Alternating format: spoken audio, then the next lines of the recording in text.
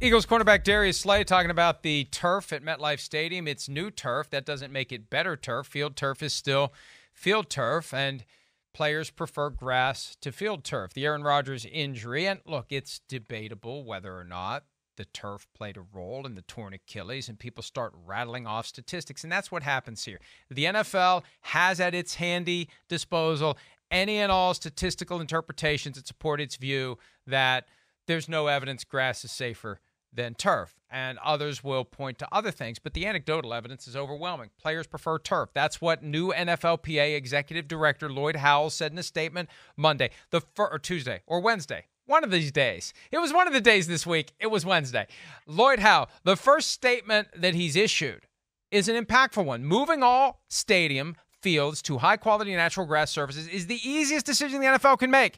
The players overwhelmingly prefer it, and the data is clear that grass is simply safer than artificial turf. It is an issue that has been near the top of the players' list during my team visits, and one I have raised with the NFL. While we know there is an investment to making this change, there is a bigger cost to everyone in our business if we keep losing our best players to unnecessary injuries. It makes no sense that stadiums can flip over to superior grass surfaces when the World Cup comes or soccer clubs come to visit for exhibition games in the summer, but inferior artificial surfaces are acceptable for our own players. This is worth the investment, and it simply needs to change now. And that last part is the NFL's weakest position on this, Chris. The World Cup. We're going to bend over backwards and twist ourselves in knots and spend whatever has to be spent because that is the price of doing business with FIFA, because you have to have grass because their players refuse to play on turf. Whatever data the NFL tries to throw at us, whatever word salad their PR executives try to concoct, that is inescapable. They'll do it when they have to. They won't do it when they don't have to. So the challenge is for the rest of us, make them have to do it. Yeah, that's right. We got to keep the pressure on everybody. It's you know, this is where I would hope that the quarterbacks come together and really start to do it. That's what's going to get it changed. And Mahomes, Burrow, all of them, they got to start to kick. Josh Allen, you know, Jalen Hurts, they got to start to speak up on behalf of the whole league. They want to protect the quarterbacks all the time. All right, quarterbacks, protect the rest of football here with this a little bit. Band together, but we got to keep the pressure on. It's ridiculous. It's a joke. It's the easiest thing to fix on player safety. And then not only do the players just say it, the numbers overwhelmingly prove it. Over the last 10 years, there's 1 year that we know that okay, the numbers were somewhat favored artificial turf. Other than that, the numbers are overwhelmingly the other way. You don't see Odell Beckham Jr. injuries happen both times, happen like that on grass very often. It's rare. And I can come up with that a whole bunch. So that's where it's wrong. And then, yes, it's disappointing. I mean, come on. It's Jerry Jones. It's America, America, America, America. We love America. And then he's going to change the field for a bunch of foreigners. But screw the Americans who play on it. That's just falling on deaf ears to me. I'm sorry. And then for Roger Goodell yesterday to sit there and talk about, oh, some players like the field turf. Bullcrap. Challenge flag.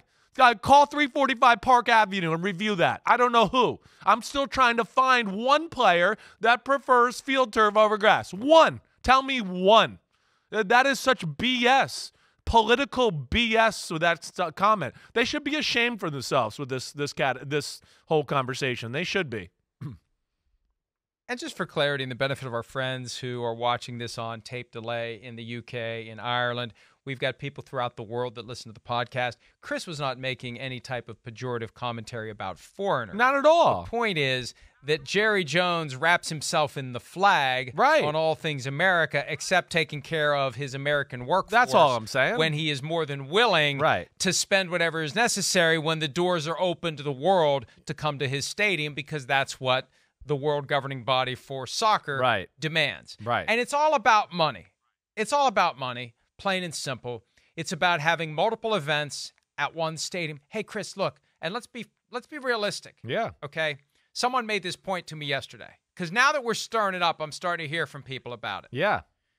Think, if they had grass at MetLife Stadium, think of what a disaster it would have been Monday night after the Sunday night rain. Right. And the game that was played on it between the Cowboys and the Giants. What would that field have looked like the next night? And I hearken back to 2007, November. Mike Tirico on the call for Monday Night Football.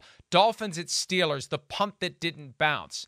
Now, if you're going to have grass, it's got to be high quality, and that's what Lloyd Howell put in his statement. It's not just any grass. It can't be FedEx Field back in the days when they had to paint the dirt green and people would have their shoes turned green when they walked on it. Right. So it's got to be great grass, and you got to make it work. But teams that are sharing a stadium, it becomes a challenge. These stadiums that are indoors, how do you make grass grow indoors? You can't have tray system. Remember when Houston did that and people were tearing their ACLs on the seams and the trays? It's got to be done right.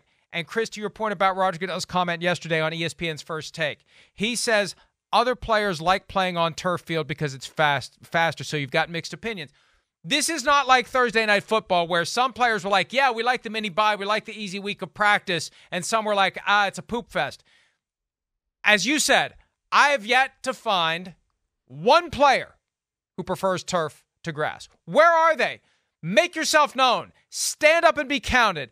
I am Spartacus. Where are you? Right. Player who prefers turf to grass. Exactly. Because everyone who chimes in says grass, grass, grass. And reporters now, when they get in open locker rooms, they need to go to the players and say, grass or turf, grass or turf, Coke or Pepsi, grass or turf. That's what they need to do. Yeah. And it's going to be grass, grass, grass, grass, grass, all.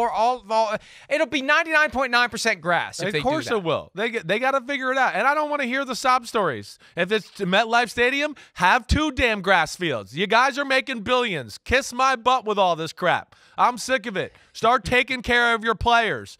All right? It's ridiculous. And I played on one of those fields in Tampa, Mike, where there was a college football game the night before in South Florida in Tampa. We come on the field, and there was spray painted brown a little bit. You know what?